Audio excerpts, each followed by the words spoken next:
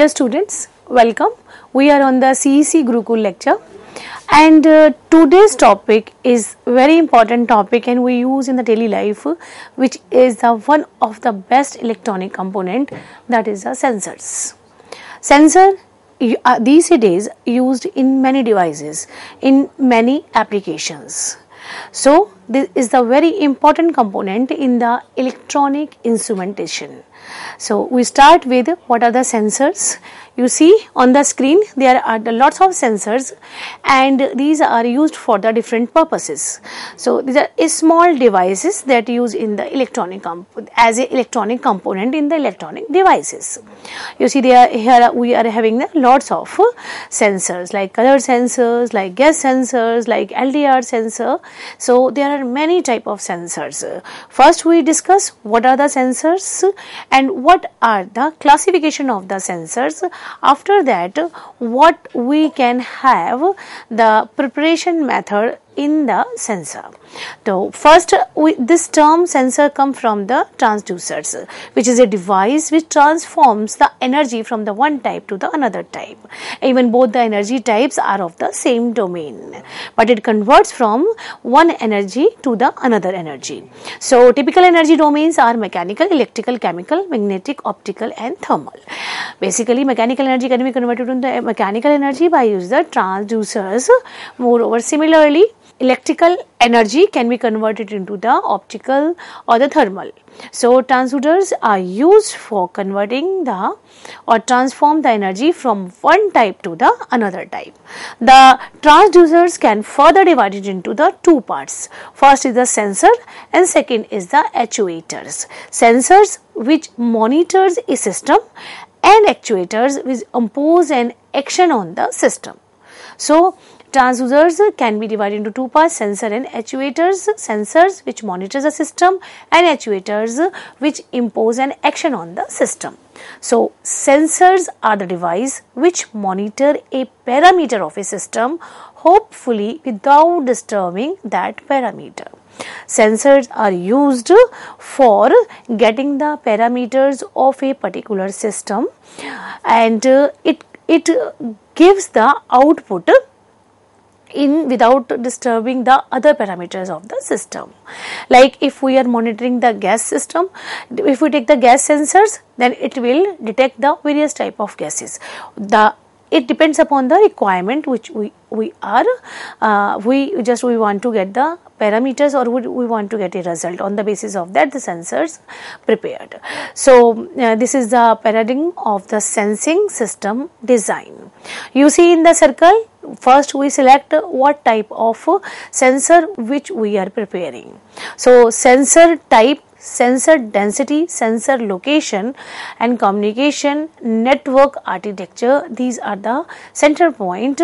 On the basis of the requirement, by using its utilization, the sensors are prepared. Like here we are having that on the screen, that the health monitoring and the system identification sensors are required. So sensing system we required, these are the parameters, these are the type we can use here, like modeling, like experiment we do in this sensor, we get the data processing. Moreover, the parameter estimation are required, validation and correction in the sensors which we prepare, and simulation is required for attaching the sensor with the electronic component and its utilization. So these are the paradigms for the sensing application, sensing system. Now measurement, how we do measurement, the basic important point of the sensor is the output. So output play a very important role. Like we just give the physical phenomena to any sensor system, then we can get the measurement output through that sensor system. So on the basis of output, the sensors are prepared. So interaction between the sensor and the environment surrounding the sensors and the compound response of the multiple inputs, that we can also get the output from the sensor. So measurement error is also there when we get the output for a desired application, then the system errors and the random errors are there. So imperfect design of the measurement setup and the approximation can be corrected by calibration of a particular sensor. So the sensor should be error free. Through calibration, we can remove the errors of a sensor system. Sometimes we have a random error, variation due to the control variable, that can also be reduced by the averaging. Because of the uncontrolled variables, the random errors can be generated in the sensor, so that can be reduced by averaging. So output plays a very important role designing of a sensor, and it should be error free. So system error and random error can be removed by correcting it through the calibration, and secondly we can correct it by reducing averaging. Next, the definition is very important in the sensor. Sensor, as the name suggests, sensing device. So that is a sensing device of a physical variable, of a physical system or an environment, that we can sense variables or a system from the environment. So, and moreover, there are a lots of definition of a sensor, as it is sensing, that sometimes it is known as a detector. In general, sensor is known as a detector. What is the basic definition of a sensor? Where it is an electronic equipment that is used to detect and observe the physical activities of any type. Like we are sensing as we take the example of the gas sensor, the gas the type of gas can be detected, composition of the gas can be detected, and moreover toxic gases can be detected through this sensor, gas sensor. So physical activity we can observe through this sensor and pass the notification signal to other electrical control devices, so that a further action can be taken and the result can be produced. Like sensor that can sense, that can detect and observe the physical activity and just pass its result to the another control system. So sensors, in other words, sensor is an electronic device that can transform the energy from one form to the another form. That is the same in the transducers. So it is also the part of the transducers. The main function of the sensor is to identify and communicate with the physical quantities such as temperature, heat, pressure, distance, moisture, gas, and so on. Like if we just taking the temperature of a system, then we use a sensor for that. So the main function of the sensor, identify its and detect the temperature at various point. Moreover, it will communicate the physical quantities such as the temperature, heat, and physical. And the sensor used for converting the one energy of the one form to the another form. It provides the output in the form of the electrical signal to the connected control system. Basically, sensors sense or detect the physical activity, and it transfers this physical activity parameter to the control system, and through the control system we can get the output through that sensing devices. So here on the screen we are having that input, that is a physical quantity, sensor, that is the detector that will sense the physical quantity for which it is prepared, then the output, that is the electrical signal we get in this sensor. By using the voltage sources and the ground, we just use the electronic component connected with this sensor. So these are three part: input, that is the physical parameters, second is a sensor which detects these physical activities and we get the physical parameters, and these parameters go into the electrical signal and that will produce the output. The sensor is made of the some semiconductor devices. So it is a module, or we can say it is a chip. Sensor is also called a chip that observe the change happening in the physical world and send the feedback to the microcontroller or the microprocessor. So this is one of the definition. The sensor is also called a sensing chip, also called a sensing chip. excitation power, and the grounding must be provided to the sensor for the proper working. Any sensor, the grounder or that ground and the voltage is provided to the sensor, so that the desired output can be get through the sensor. And these sensors are connected with the microcontroller or microprocessor, and these which gives the output. What is the sensor?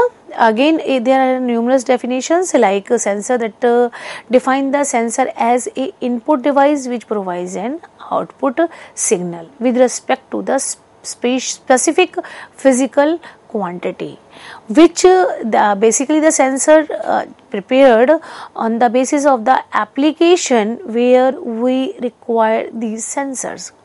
So on the basis of that, the sensors provides the input, and the desired output can be get with respect to the specific physical input, physical activity or input which is giving to the sensors. The term input device means that a part of a bigger system which provides the input to a main control system, like input is giving to the microcontroller or a microprocessor. Another unique definition of the sensor is as follows, that it is a device that converts signal from the one energy domain to the another energy domain, and that second energy domain is the electrical domain. Means if it taking the parameter in terms of the temperature or in terms of the heat, then this parameter converted into from the one energy domain, that is the heat, and converted into the another domain, that is the electrical domain. It means we get the output in terms of the electrical signal. As we give the input to the in terms of the heat to the sensor, that will sense or will detect the temperature or the heat, and it gives the particular physical parameters in the form of the output to the electrical microprocessor or the microcontroller, so that we can get the output. The simplest example of the sensor is LDR, that mostly used in the laboratories, that is a light dependent resistor. It is type of devices where resistance varies according to the intensity of the incident light which is subjected to fall upon a material. So when a light falling on the LDR is more, resistance will less, and the light is less. So the resistance of LDR become very high. We can connect the LDR into the voltage divider along with the other resistor and can check the voltage drop across the LDR. This voltage can be calibrated to the amount of the light falling on the LDR. Hence, that is known as a light sensor, because it detects the light falling upon a sensor. So the variation of the light means we are giving the high intensity or low intensity light. On the basis of that output we are getting. So this type of sensor is the light sensor, that is the LDR, that is the light dependent resistor. And what are the specifications required for the sensor? Sensor means we are getting the desired output in terms of the input. So there must be the sense when the sensor is prepared. So some points are important for the specification of the sensors. Number one is the accuracy. Like accuracy means what output we are getting through the sensor must be accurate. So error between the result of the measurement and the true value being measured. It means if we are just taking the temperature, so true value of the temperature we require. As at the room temperature, what temperature we are detecting through the sensor, then it should be accurate. Second is the resolution. This is the smallest increment of the measure that a device can make. Resolution plays also important role in the preparation of the sensor. That is another specification for the sensor. Next is sensitivity. That is the most important part through which this sensor can be can be justified. So the ratio between the change in the output signal to a small change in the input physical signal, that must be very important. Sometimes there is a very little change in the input, and on that input change the desired output should be produced. So ratio between the change in the output signal to a small change in the input physical signal, that give the sensitivity. Like slope of the input and output fit line gives the input, what input we are giving and what output we are getting through that sensor. Next important is the precision or the repeatability. The ability of the sensor to the output and the same value of the same input over a number of trials, then we can say the sensor are working with the good precision. Like first we have to check the sensor that the input giving the same output in many times, so that in many trials we check that the input and output in many trials should be the same. That will give the repeatability or the precision of any sensor. Precision is also an important for the sensor. Next is the dynamic range. Like we are preparing a sensor for a particular application, so in up to which range it is working. It's not necessary that it will work for all the ranges, but a particular range is selected for a particular sensor. So dynamic range, which is the ratio of the maximum recordable input amplitude to a minimum input amplitude. How much input we can record it or we can sense through the sensor, that will be defined by the dynamic range. So like DR, it will be 20 log, and maximum input amplification and minimum input amplification. So dynamic range is the dynamic range is also important for the specification of the sensors. Next is the linearity. How deviation of the output from a best fit state line for a given range of the sensor.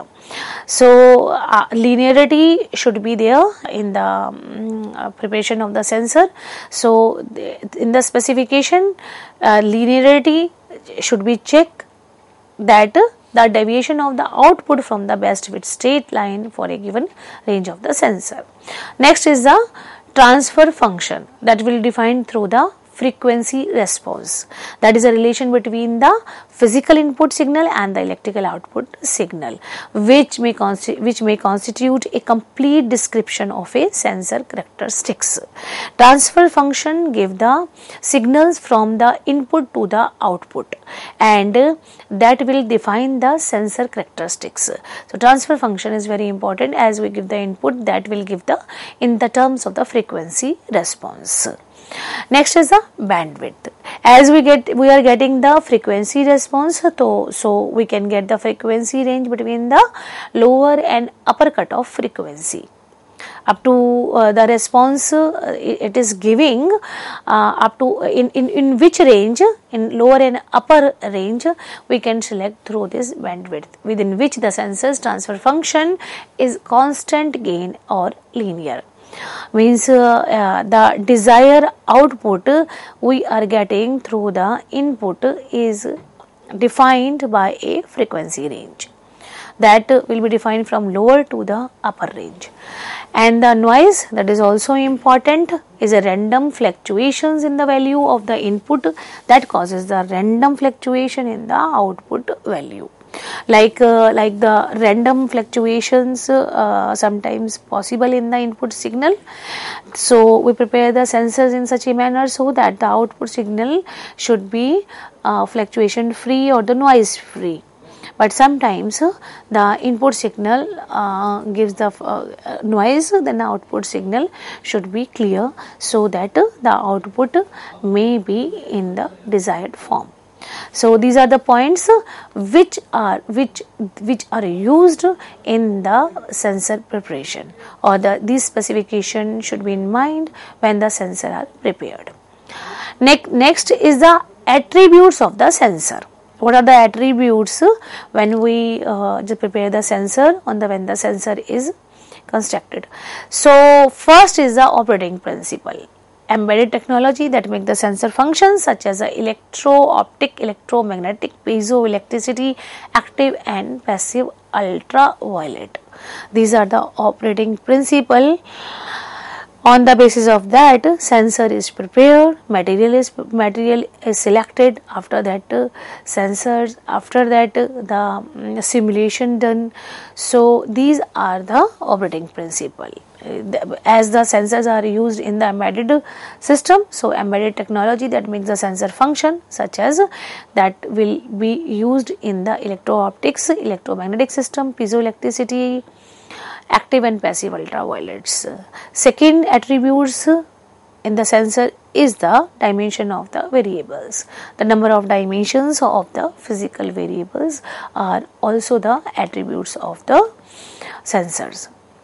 Next attribute is the size, the physical value, physical volume of the sensor. The size is also the important, where we are embedding the particular sensor in a particular area. So size is also important in the preparation of the sensor. Second, next is the data format, the measuring feature of the data in the time, continuous or discrete or analog or the digital. That is also a specification, that is also use one of the attribute which data we are using. Like next is the intelligence, capability of onboard data processing and the decision making. The sensor in such a manner so that the decision can be done through that. This attribute must be intelligence. So the one time it can calibrate of the onboard data processing and decision making can be done. Next is the active, virus and passive sensors, that capacity of generating and just receiving the signal. At instant it can receive the signal. So active versus passive sensors attributes should be there. Physical contact, the way sensors observe the disturbances is in the environment. Environmental durability will be sensor robust enough for its operation condition. Like we are using this in the sensors in the water, so that it must be durable in the water. So by using these attributes the sensors are prepared. Next is the reproducibility. This defines the ability of the sensor to produce the same output when the same input is applied. So, and next is the repeatability. It defines the ability of the sensor to produce the same output every time if number of time the same input is applied, and all the physical measurement conditions kept the same including the operator. And resolution, the minimum changes in the input can be sensed by the sensors. Response time, it generally expressed as the time at which the output reaches a certain percentage. Means response time should be very less, and its final value. The response to a step change of the input are there. So these are the attributes in the sensing system. Thank you very much.